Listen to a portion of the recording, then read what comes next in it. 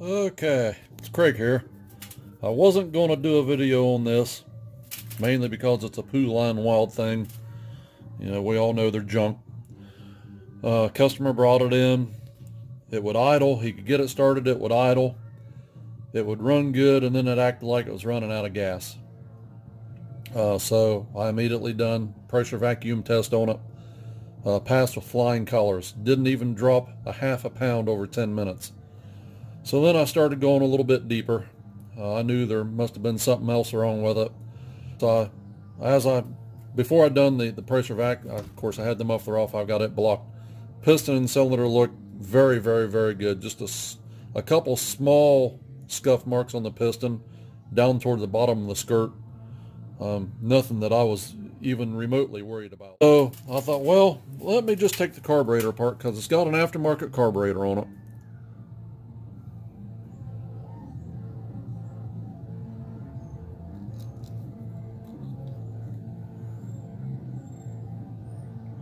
No markings on it. So, looks clean on this side.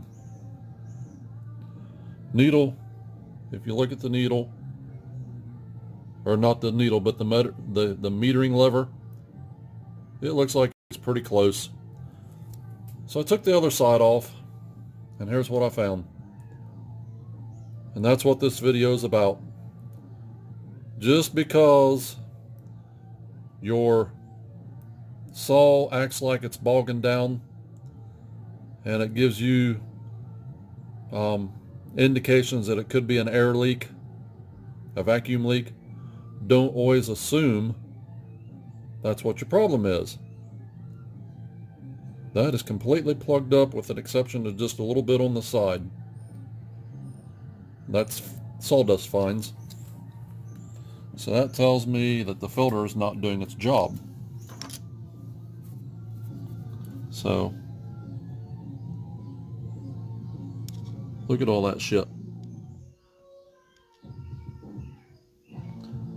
I'm not 100% sure, but I would just about lay the labor charge on this saw that that's what his problem is.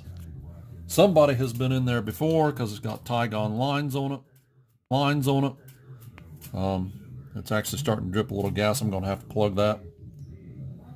So I would just about say either the filter is off of it or the filter has been taken out and somehow compromised and it's letting these little fines get past. So I'll drain the gas out of it and pull that filter out of it and see what it looks like. Okay. Dumped the gas out of the gas tank on that Poulan Wild Thing, and here's what fell out of it.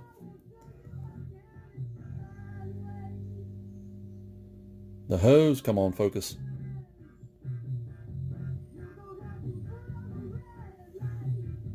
There you go. The hose has evidently got deteriorated in that ethanol gas. Looks like it split off.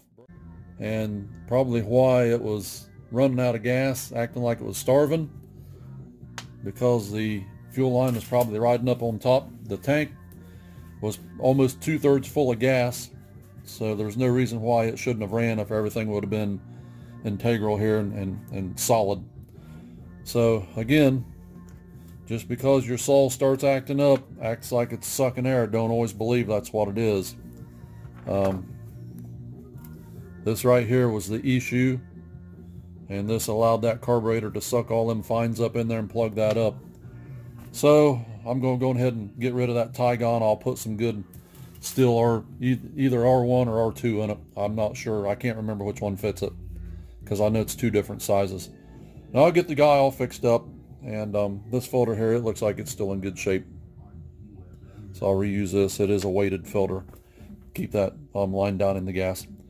Okay, again, thanks for watching, guys. Hope this video was informational, and we'll see y'all in the next one.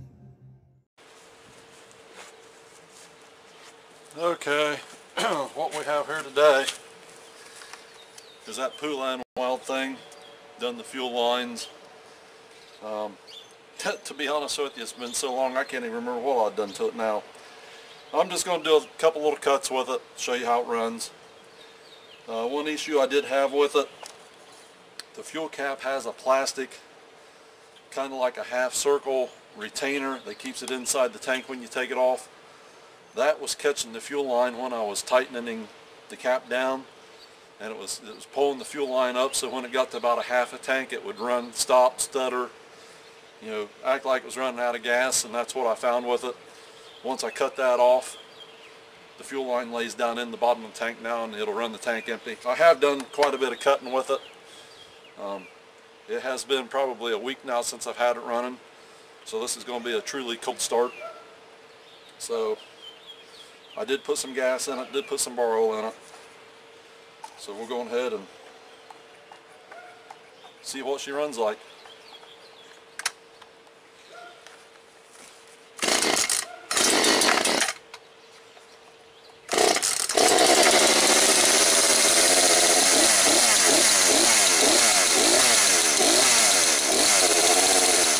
We'll let her warm up here a little bit.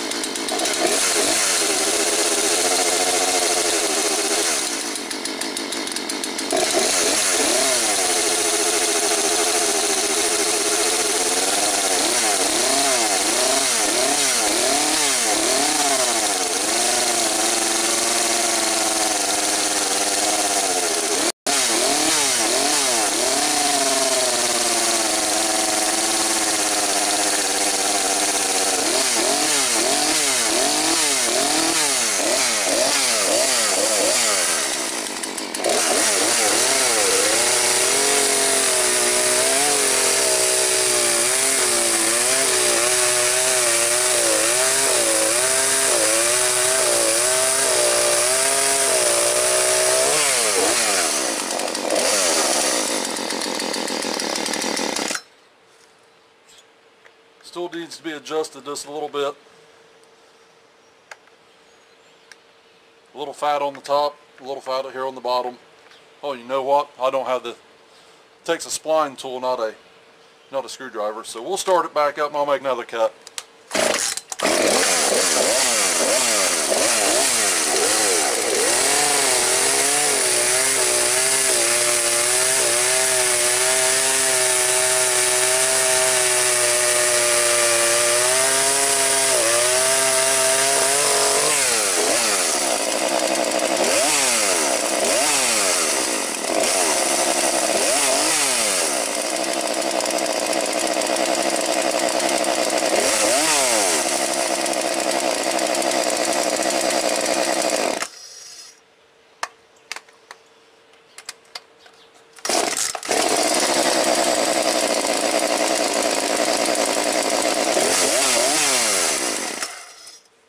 Okay.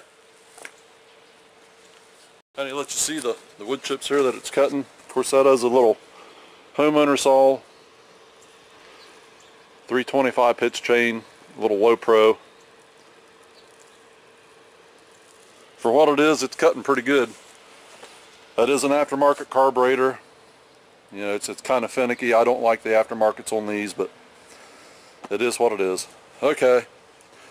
Hope you enjoyed this string of videos. Catch you in the next one. Everybody take care.